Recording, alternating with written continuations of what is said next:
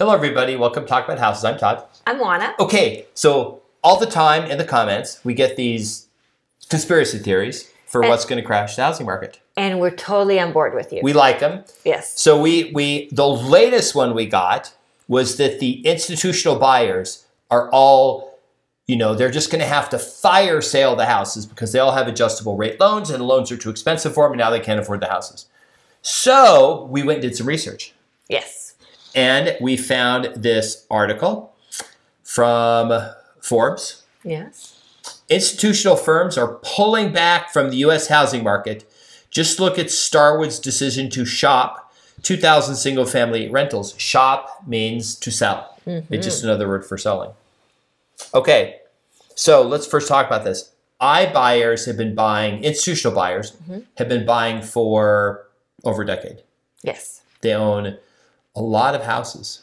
They do. And there are some big ones. I mean, there are institutional buyers that own tens of thousands of houses. So, meaning like a single one will own tens of thousands of houses. So they are big players in the housing market. That's not to say, when you consider the whole nation, maybe not that big, but certainly just having that many houses in the hands of a few people that are controlling these companies is very interesting. So we've got two of the large ones. Now this company that's selling 2,000, they only have 3,000. So they're selling 2/3 of their portfolio. So you say, oh, but what if everybody else is doing that? So we took two of the larger ones that we got data for. Right. And we're going to show you the data here pretty soon, the charts. We have 4 charts. They're really good. Right. So part of the reason that this company that has 3,000 homes is selling 2,000 of them is because they are also heavily invested in commercial real estate, and they also have investors that have wanted their money back. So in order to give their investors their money back, they have to liquidate some assets, which is not atypical. I think this is more a reflection of what their investors want as far as getting their money out, not necessarily what these money managers believe about real estate. So let me explain kind of what Juana's talking about. There's 2 kinds of funds. One is your traditional REIT, real estate investment trust, where they invest in commercial assets and shopping malls, office space, retail, industrial, things like that. Mm-hmm. And they pull in all this money and they invest in these assets. Mm-hmm. But the problem is that if the investors say, hey, look, I want to cash out some of my money, they either have to have cash flow from the properties to do it, or they have to start selling assets to do it. They have to give, and usually there's a percent. Like they say, hey, we will only give back 5% of the whole fund per year. So if more than 5%, then you just get a prorated portion. If you say, hey, I want $1 million back, they can say, oh, we can only give you $650 because other people are trying to get money back too, right? Well, so that's the one kind of firm. Some of those did buy, like the Starwood bought 3,000 houses. They're selling those because they need to subsidize the ones that are they're not performing. Right, and in order to return money to their investors. Okay, then the other type, they're predominantly just buying houses. So they could have the problem if people say they want their money back. They could have to sell. So here's a quote from the article. At first glance, one might assume Wall Street types would pull back from commercial real estate space, where office values are sinking fast, instead pile into the residential housing market, where national home values are rising again after passing through a mild home price correction last fall, just like we said a year ago that would happen. Okay, so Juana, what's your prediction? Because we have 4 charts that we're going to show them. They tell the story. They're the 2 of the largest. They have between them like tens of thousands of homes. Correct. What do you think is going on? Well, personally, I believe that they are simply shedding non-performing assets. So let's say that you have a stock portfolio. Let's say that you own 10 stocks. And you take a look at your 10 stocks and you say, you know what? These 5 are doing great. These 4 are doing okay. This one over here, it's a dog. It's got to go. So so you're going to go ahead and sell it. Well, it's the same thing with these guys. They're looking at their portfolios and they're saying, okay, all these are okay. So maybe this particular market, or maybe just these particular houses in this particular neighborhood, those weren't the best choice for us, or they don't fit what we're trying to accomplish with the portfolio. And so they will shed some of those assets in order to really adjust their portfolio to better fit what they're trying to accomplish. Okay, so here's the first one, Invitation Homes. Invitation Homes bought one of our listings. Yes, they did. Not too long ago. Cash. It was cash. Now, I don't know where they got the cash from. Maybe they got financed some of it previously. But remember, when these companies are purchasing these homes cash, they're not mortgaging individual properties, right? They're getting a loan and they're buying lots of homes with that loan. So it's a little more complicated than any single property. Or they have a hedge fund. Or they have a line of credit, so that there are other options for them. Okay, so this represents the purchasing of Invitation Homes. They have 83,000 single family homes.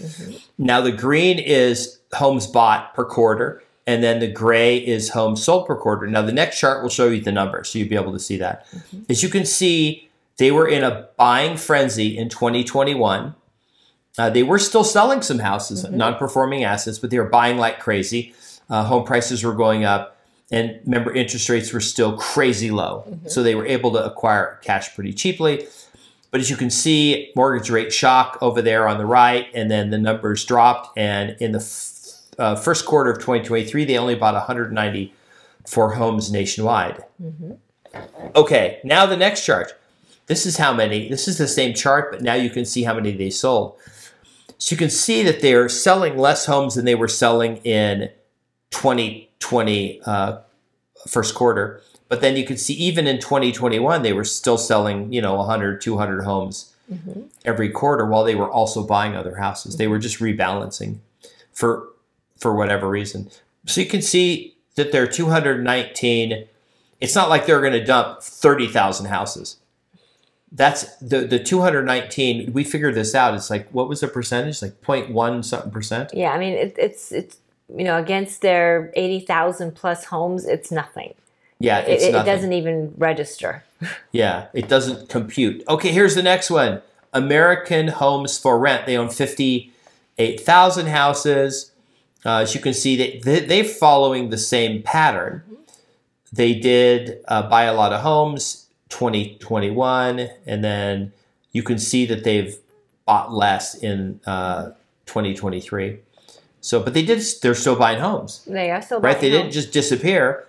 And when people say, yeah, but look at those homes, remember, this is included in the inventory that we've been showing you on charts, their sales. I'll go to the next chart. So it was they sold 666 of their, 58,000. So basically 1%.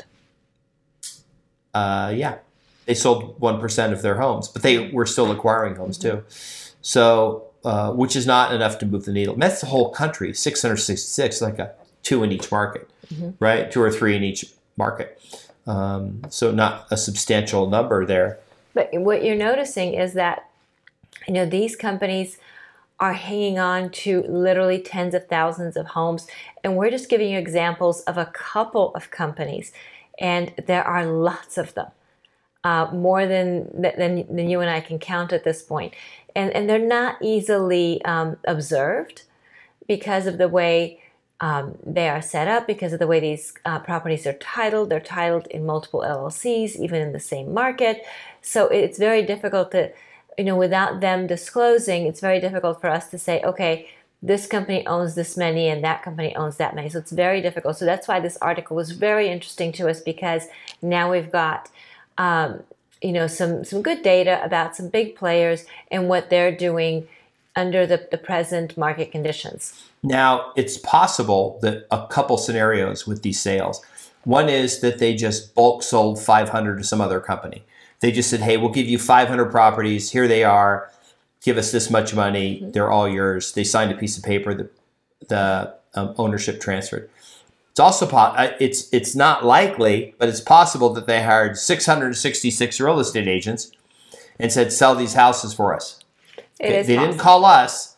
They called other people. Okay, they used to call us. The banks used to call us. We used to do 600-700 a year just in Vegas, bank-owned home sales.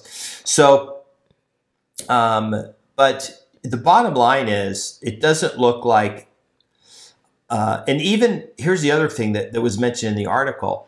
They're predicting potentially as much as a 15% peak to trough from the peak to the bottom. But the problem is home prices are going up now. So this idea that they peaked and they went down, but now they're going back up, they're saying anywhere from 5 to 15%. But even knowing that home prices could fall 5 to 15%, Juana, they're not like dumping all their houses. No. So remember, real estate is a long game. It's not day trading like it is with stocks. So these companies do understand that the cost in and out of a transaction is real, it's high, and it's not worth playing around with. When they are rebalancing their portfolios, they are for a greater purpose, and they are willing to incur that cost. So it is very important to note that.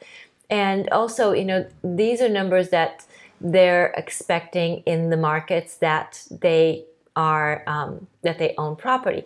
There are markets in which they don't own property. There are markets that will, even within the markets that they do own property, that will have a different experience. I see it all the time in your comments, telling me that, hey, homes went up $200,000 in the last couple months in my neighborhood. Homes went up $100,000 since the beginning of the year in my neighborhood. Whatever's going on. So we do see that.